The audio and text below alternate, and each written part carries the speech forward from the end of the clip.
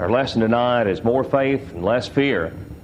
More faith and less fear. A couple of Sunday nights ago we talked about anxiety, and you can separate fear and anxiety to some extent, but they are a lot alike, aren't they? And it is a fear of something that causes anxiety in most cases, although there are some floating anxieties. But a strong faith in Jesus can be such a powerful deterrent to those. So this is sort of like a B part to that particular lesson a couple Sunday nights ago, but it is a separate one with different material. But Matthew chapter 8 is a powerful story on faith if we look at the beginning part of the chapter. Starts out where Jesus had said in Matthew chapter 8, in verse 5, Jesus had entered Capernaum, and a centurion came to him and pleading with him. Of course, centurions, were in charge of like 100 soldiers. And as we often point out, centurions are looked upon in good light in the Word of God. They know of maybe 4, maybe 3, I'm not sure. This one may be the same one who was at the foot of the cross, who said surely this was a righteous man in reference to Jesus, but possibly a separate centurion. So those were 2 real good guys. And then you had also Cornelius, who was really a wonderful person in Acts chapter 10. Of course, he's heads the list of all good centurions, doesn't he? And then the man who was in charge, Julius, in charge of Paul, as Paul was imprisoned and going through his journeys and the shipwreck and all those things. And so these were all good men. They're smart men. These are men who were intelligent enough. They were in a supervisory situation, probably a lot like a master sergeant in an army. And so this man came pleading with Jesus, and he said, "My servant is lying at home paralyzed, dreadfully tormented." Now that appeals to me when he says that. This is not the same situation as we would have like in John 4, where you had the man whose son was dying, the nobleman's son dying. I can understand about a son, but a servant, he was that attached to his servant and loved his servant, had a great respect for him. Reminds us of the love that the little maiden had for Naaman back in 2 Kings 5. And it bothered him that he was hurting so very much, in such great pain. So he wanted something to be done to help him out. And so Jesus said, "I will come and heal him." It's interesting in John 4, the one I just mentioned before, and this can spin you off in different directions. He said, "I'm going to stay here, and you go your way." But in this case, he said, "I'll go over there and visit with him. I'm going to make a house call on this one." And then he was doing that, I believe, because he knows so much about the faith of man and what's in man. And so the centurion said, "No, you don't need to do that. I'm not even worthy that you should come under my roof. But only speak a word, and my servant will be healed." And then he says, I know a little bit about authority. He said, "I'm a man of authority. I know about that. I have soldiers who are under me. And I can tell this one go, and he goes, another one come, and he comes, and to my servant do this, and he does it." Well, Jesus knew right where the man was going. He knew that this person was wise enough that he understood about who Jesus was and the authority Jesus had. And he understood that his minuscule authority compared to the Lord's just wasn't very much, but he did understand the subject of authority. And so Jesus gives him an example of authority. And so he said, "I've not found such great faith, not even in Israel." And I'm telling you, and then we'll skip verse 11 and 12 for right now. But 13, he said to the centurion, "Go your way, as you have believed, so let it be done for you." And the servant was healed that same hour. We're talking about faith. Well, if Jesus could understand, could recognize faith, and he certainly could, we expect him to be the chief of all individuals when it came to faith, and he was. And so as he was talking to his disciples and he was sorrowfully ready to depart from them, he points out that the hour is coming, in fact it's here now, he said, that you're going to be scattered, each to his own. And not only that, you'll leave me alone. But I'm going to tell you, I'm not really alone. I'm not alone because my Father is with me. John 16, verse 32.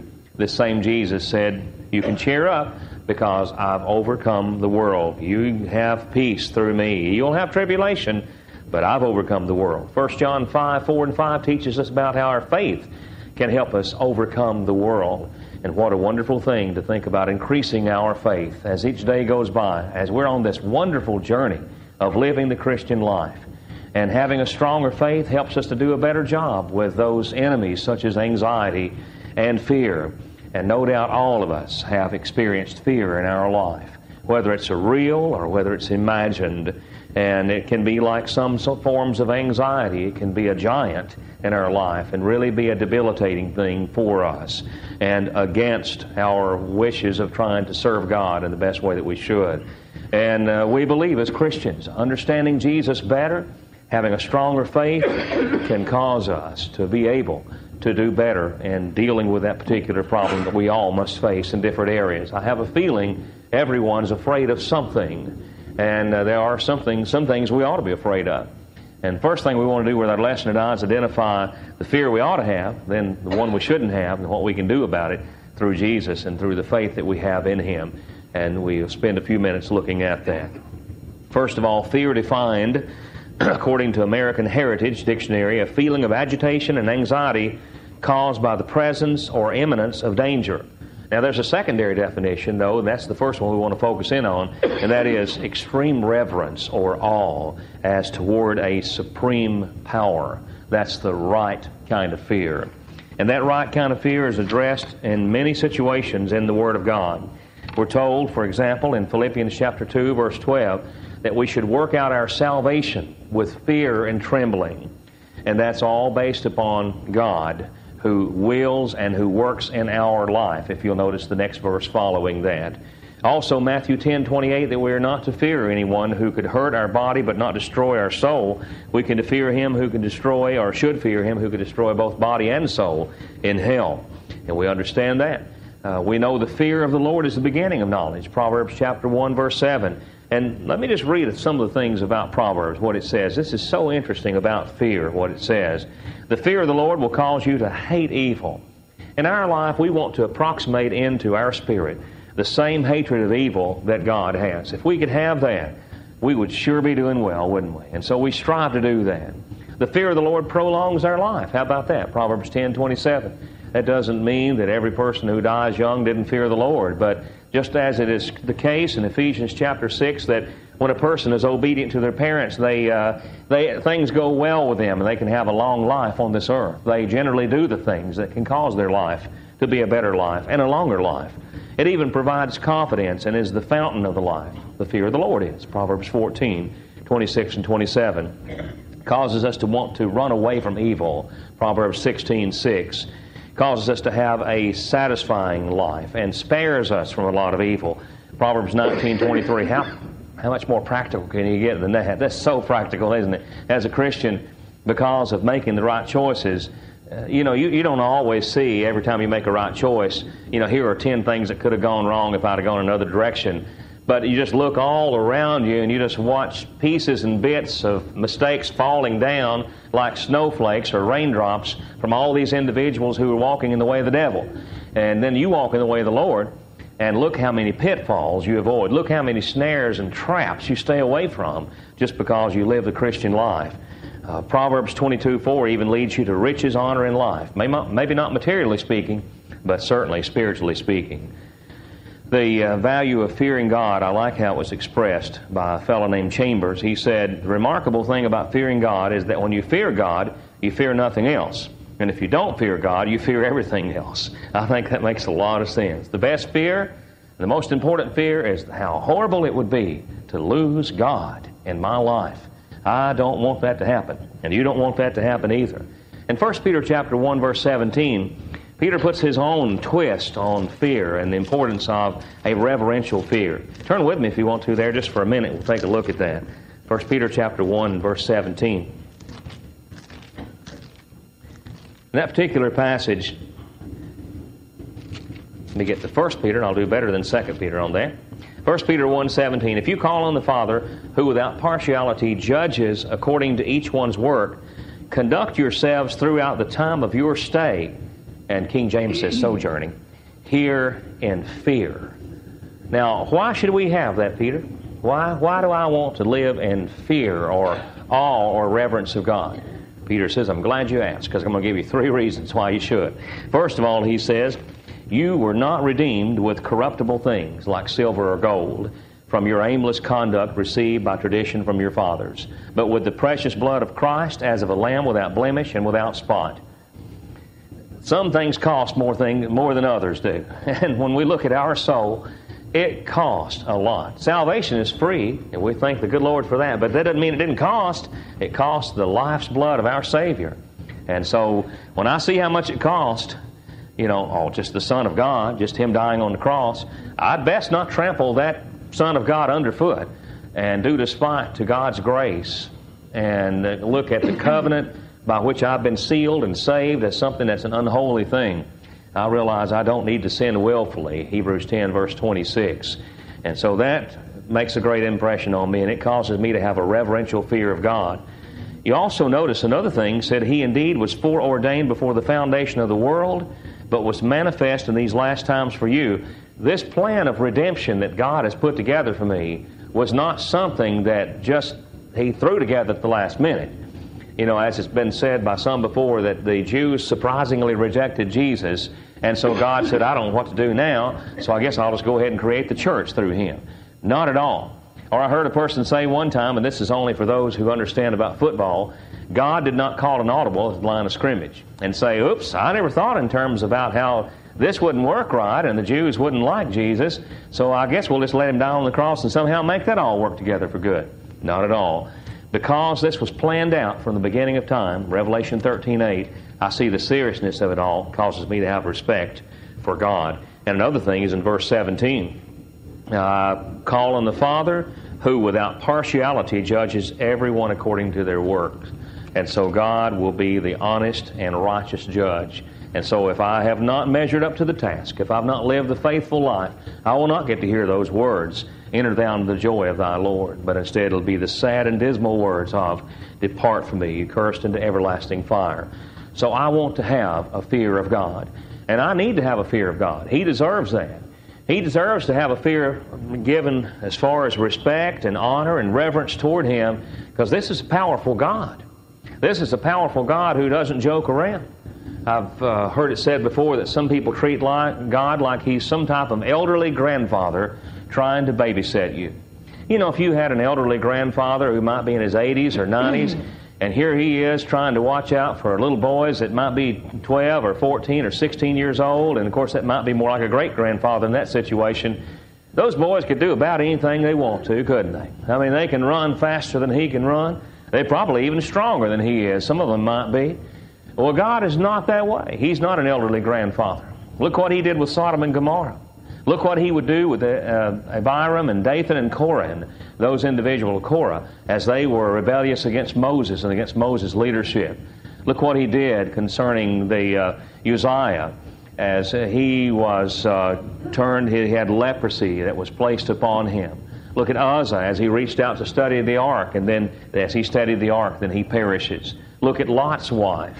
Look at the death that occurs to the firstborn, the 10th plague concerning Egypt when Israel was about to be released. You're looking at a powerful God. A God, and it says in Hebrews chapter 10 that it's you don't want to fall into the hands of this angry God. You don't want to do that. It's a frightening thing, a horrifying thing to do that very thing. So we realize that we should have that kind of fear. But then there's the wrong kind of fear. Now, I know that you've all wanted to know what some of the top fears are that people have in this world, haven't you? And that's just one of the benefits you're going to get from this lesson tonight. From research that has been done, and it didn't take a long time to do this, there was a poll that had been conducted, talks about people's top 12 fears. And if we were just in a class, we could go around the room and guess some of those, but we're not. We're in a sermon. So the number one fear, 40% of people who were polled said they were actually afraid of speaking in front of a group. Can anybody identify with that? I can't understand that. No, I can understand that. I first started preaching. It was only because I didn't know how to get out of it. My brother was the preacher in the family, and so they couldn't get him. He was already preaching full time, so they said, well, he's got a little brother.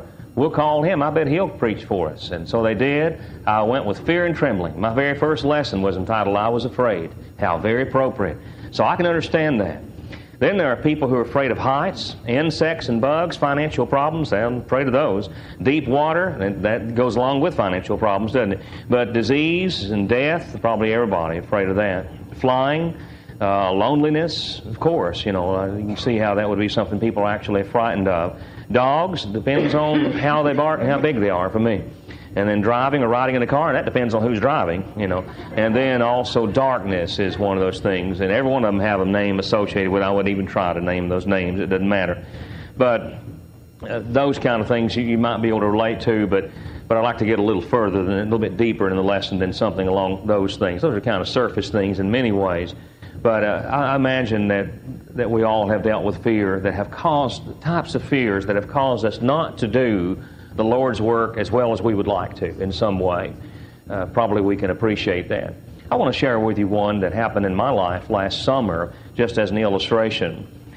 Last summer, as we were preparing to go to Jamaica, all set, ready to go, Brandon was going to be going with me, and I was thankful the elders had put up enough money to allow me to be able to go on that trip. I was grateful for that trust they had in me to do that. And as we were preparing for that, about 5 days before time for us to leave, an unbelievable, horrifying accident occurred in Cleveland, Tennessee, associated with the very congregation that was heading up our campaign, where a 19-year-old young man was killed in a horrifying automobile accident. His dad was one of the campaign directors. Typically, he did so much work with the work in Jamaica, and it absolutely stultified all of our feelings. I don't know that anybody even wanted to talk about a campaign the next week. And as we were there at the funeral service and then following that, the cemetery, and watching that situation where this young man is interred into the earth, and that 19-year-old who had life just brimming inside of him with so many incredible things he could have done, I'm sure that if anyone would have walked up to us, and especially the campaign director who was there, and would have said, let's just call it off this year, every one of us would have said, okay, I think our heart is not in it. We just don't have what it takes. We went anyway. Devil had another plan, and that was a hurricane. I can't even tell you which one. We had so many last year, I don't know which one it was. It slammed into Jamaica, and it slammed into Jamaica the day before we were supposed to arrive there. We went there anyway. The campaign was, after we arrived, called off, and so we were given tickets or to go back out on Monday and fly back home. Brethren, I'm going to tell you, I couldn't wait to get on that airplane, because yet another hurricane was heading that way also, that very place, same place. And the next weekend it was coming that way. But it didn't take long after I got home till I realized I feel like the old devil won some real big victories against us right there and against the Lord. We should have stayed. We should have stayed, and we should have worked there. Later on, when I talked to a man who had been a campaign director on other campaigns, I said, Dave, what would you have done? He said, well, I would have figured that there probably still was some work we could have done, and why not just go ahead and stay there for a week and do the Lord's work? Good point there. I wish that's what we would have done now. I feel like the devil was stronger than we were, and we let him win. And I bet that probably in your life you may have had experiences like that too, where you feel like that you wanted to do right, but you just got afraid. Something was frightening to you. Or maybe you're not that way. Maybe you were a stalwart, powerful, a great example of faith, and you've never had an experience like that. That's great, and I'm very proud of you. But probably a lot of us can identify with fear. Fear, someone said, it's false education appearing real. It makes sense, doesn't it? Makes the wolf bigger than he is. Makes man believe the worst. If you fear death, you can't enjoy life. And if you live in fear, you'll never be a free man. And someone said fear is the sand in the machinery of life. I think that makes sense. I thought our young people would be back. We have some here tonight, but I wanted to mention this next thing just for them. In a poll of teenagers, among other things they feared, 44% feared failing in school. Now this one gets me. 33% feared loneliness. And at first I might be inclined to say, well, I don't know about that. How could any young person be afraid of loneliness? But on one occasion I had the opportunity to speak at the Maple Hill Church of Christ in Lebanon, Tennessee for a summer series. And my topic that was assigned was loneliness. I'd never done a lesson on loneliness until then. And I asked for a show of hands, how many here have ever been lonely? And you know, everybody in that congregation raised their hand. I'm talking young people, older people, everybody had been lonely in their life. And so young people can identify with that too. 33% of them said that.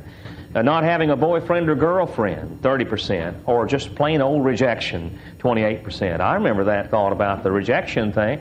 I didn't want to stand out as being different from my friends. I knew that there were words that I could not use and things I could not do because I was a Christian, But I didn't go around saying a whole lot of things about that a lot of times because I didn't want to stand out as being this oddball, this different guy. And so I can see how that would be. Well, with that happening, then the devil has a lot of ways he can use that and can cause people to do the wrong things, get in with the wrong crowd, cheat, improper sexuality. Different things can happen in adult years as well. Cheating on the job, adultery, unscriptural marriages, and so forth. Fear of rejection, fear of persecution. Some people have denounced their faith in God eventually because of that. It has an eroding effect upon our faith. And so what we want to do then in the last part of our lesson is just notice how faith in Jesus can be helpful to us when it comes to overcoming fear. First of all, Jesus just lets you know immediately, and I'm not comfortable with this, because he would be saying this to me directly. He is saying it to me directly.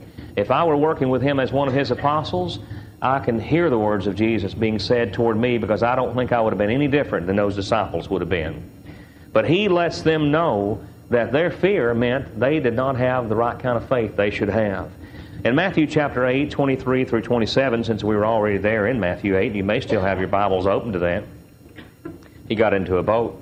His disciples followed him. A great tempest arose on the sea.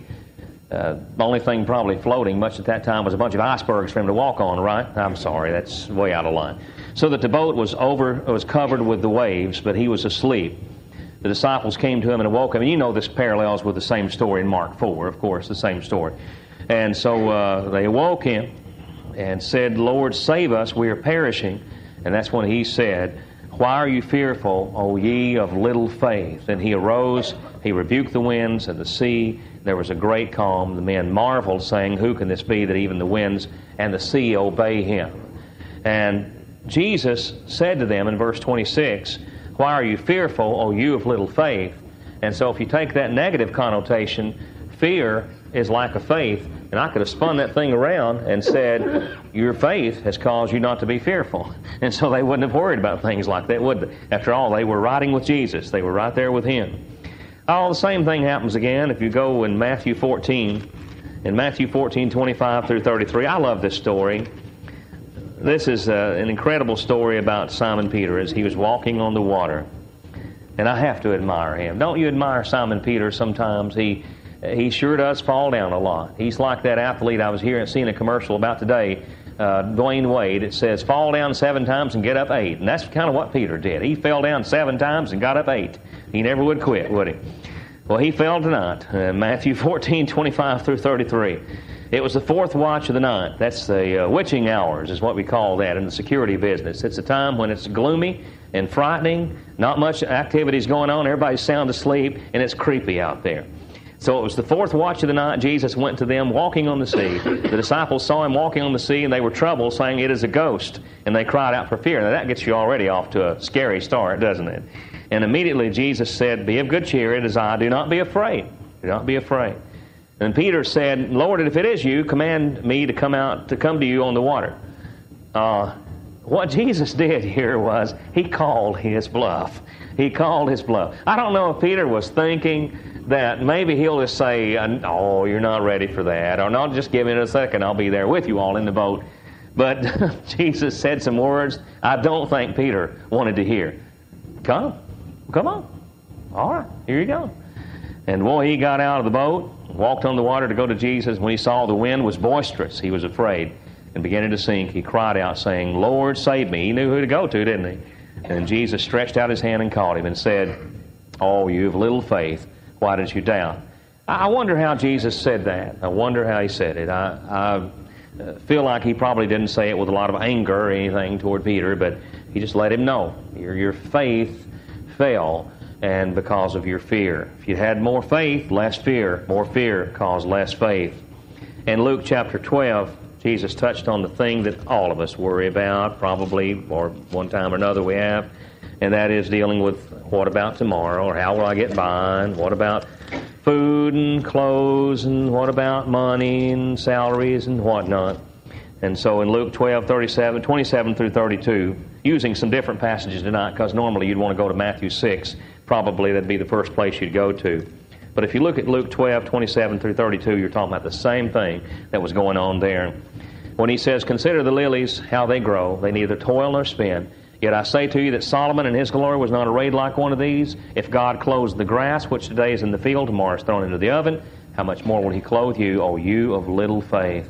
And do not seek what you should eat, or what you should drink, nor have an anxious mind. For all these things the nations of the world seek after. Your Father knows that you need these things. Seek the kingdom of God, and all these things will be added to you." Wonderful, wonderful teaching right there. Someone put it, fear is simply unbelief parading in disguise. I think that's right. If Jesus is going to supply us as the great supplier to help us be equipped to have a greater faith, then one of the jobs he would have to have as the Son of God would be to deal with the things that we probably would be most concerned about here on this earth. What are we most concerned about? Fear of speaking in public. Jesus didn't spend a lot of time worrying over that. Darkness, didn't worry a lot about that, although he's the light of the world. Didn't talk a lot about insects and bugs, did he? Didn't worry over things like that, or heights or things like that. But he did deal with some really pressing issues. First of all, the fear of what we might face in this life. What's coming up tomorrow or next week? What I may have to deal with, whatever that might be. What am I going to do about whatever that might be? And I could go around this room tonight and I'll tell you, every one of you all have something in mind that you may be thinking about that could be a little bit, maybe a little problem, maybe a big problem that's out there. Maybe a bump in the road, maybe a big, big gully washer there in the middle of the road that you're going to have to cross somehow. But it's out there. There's something out there. So what do we do about something like that? What are you going to do for me there, Jesus? What about my faith now? How are you going to work with me? Here's how you work with me. Matthew 28, verse 20. I'm with you always, even to the end of this age. Jesus will be with me. Many of us here were fortunate enough to have a big brother. Big brothers can sometimes be annoying. They fight with you. They get you down, put different types of holds on you. My brother did one hold on me called the Japanese claw. He learned it from Tojo Yamamoto up in Nashville, Tennessee, and it hurt really bad. But I also loved him very much and still do. 7 years older than me. And so there would be some nights I would have the assignment that I needed to go to my grandfather's house, which was only, about 100 yards or so up the road. But if it was nighttime, that was so scary. There were ghosts and goblins and spooks and all kinds of frightening creatures that were dwelling between my home and my grandfather's home. Not one street light, nothing like that had been heard of back in that day and time. And so, scary, really scary. But there was some assignment I had. I needed to go do that. And how I loved it when my brother would speak up and say, "Hey, I'll go with you, knucklehead," or something like that. Just anything along that line. Whatever name he called me didn't make any difference, because what he was telling me was he was going with me. And suddenly, what was going to be a frightening, horrifying journey was pretty fun. Well, it wasn't that bad at all. So it is when Jesus goes with me. What does that song say? If Jesus goes with me, I'll go anywhere. And so that's what gives me a blessing. No wonder Joshua had such courage in Joshua chapter 1, verse 9, because he knew God was with him and would be with him. And with the Lord at our side, Hebrews 13, 5 and 6, what can man really do to really hurt me? Nothing at all, because he is my helper. And then there's the fear of death. Probably most people have the fear of death. So what do we do about that? What are you going to do about that, Jesus, if you're going to equip me concerning my faith so that I won't have such fear along that line? Well, his own victory over death, that's a big plus, isn't it? As we talked about the resurrection this morning, through death he destroyed him who had the power of death. Hebrews 2, 14 and 15. Now you look at Paul the apostle, he wasn't a worrywart, was he? No, he said, "For me to live is Christ, for me to die is gain." He pointed out that it would be good for him to be able to stay here and do the ministry he was involved in, yet he had a desire to go on and be with Jesus Christ. And I don't think he worried much about it. And then what's going to happen after death? That's a frightening thing. After I close my eyelids in death, what will then occur? Jesus deals with that as well. In John 14, 1 through 3, "Let not your heart be troubled. You believe in God, believe also in me. In my Father's house are many mansions. If it weren't so, I would have told you. I go to prepare a place for you. And if I go and prepare a place for you, I'll come again and receive you to myself, that where I am, there you may be also. Whether I go, you know, and the way you know. I said 1 through 3, and I think I did a little bit more than that, but that's okay. And that whole thing is telling us in John chapter 14, don't worry about it. My Father has all kinds of room for you to live there with Him, and He's invited you to come, and I've invited you to come, and so I want you to be with me. We will take care of you after death. No wonder Paul was triumphant in his speech in 2 Timothy 4, 6 through 8. I'm already being poured out like a drink offering, basically is what it says in the original language. I've fought my fight, I've finished the faith, I've kept the faith, finished my course, and kept the faith. Henceforth there is laid up for me a crown of righteousness, which the Lord, the righteous judge, shall give me of that day, not to me only, but to all them who also love His appearing. And so when we have that type of understanding, Jesus takes care of me now. He takes care of me as far as not having to worry about death. He takes care of me when it comes to what will happen after death. I'm trying to think, what else is there out there to worry over? Not much, is there? That just about takes care of the whole thing. And it's all centered around faith. Where faith is, fear cannot abide. Feed your faith, your fears starve to death. And like someone wrote, fear knocked at the door, faith answered, nobody was there. Fear and faith can't keep house together. When one enters, the other one departs. Harry Emerson Fosdick contrasted fear and faith this way. He said, fear imprisons, faith liberates. Fear paralyzes, faith empowers.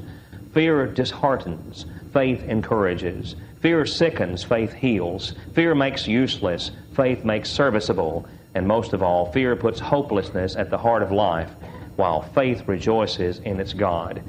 We rejoice in our Savior and have faith in Him. Look at the miracles He did.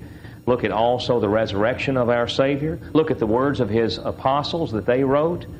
And also we realize that with what we have with Jesus, with Him living with us and dwelling with us every day of our life, we have everything to be happy for. We indeed are the most fortunate people in the world. You remember Lou Gehrig's statement as he said, I'm the luckiest man alive. We're the luckiest, and I wouldn't say luckiest, most fortunate people alive, because luck is kind of like happenstance. But we are the most fortunate people alive because we have walked hand in hand with Jesus, put our hand in His nail-scarred hand. And one day, that Jesus will take us home. As we're treading through the waters of Jordan and our eyelids close in death, I would like to think the next voice we hear is, it is I, do not be afraid. And we can go home and be with the Lord. That's what we have as Christians. Aren't we fortunate for that? This evening, though, if you've not obeyed the gospel, you can have that too. Everybody can have that. If you need to be baptized into Christ, to have your sins washed away based upon your faith in Jesus Christ, like the Bible says in Acts 2:38 and Mark 16:16, we hope that you'll do that very thing tonight if you're an accountable person. Or if it is the case that you look at your life and you say, I want to do better, I want to be stronger, or I have sins that are troubling me, I don't feel like I've lived as a powerful Christian soldier, we pray that you'll come forward this night. We'll have prayer with you. Be honored to do that. Jesus, the great physician, He heals, He helps us, He takes care of all of our problems. Are you washed in the blood? That's our song of invitation, I believe, tonight. And that's a powerful question. If you've not been, tonight would be a wonderful time for you to do that very thing. We invite you to come to Jesus now. Let's all stand and sing together.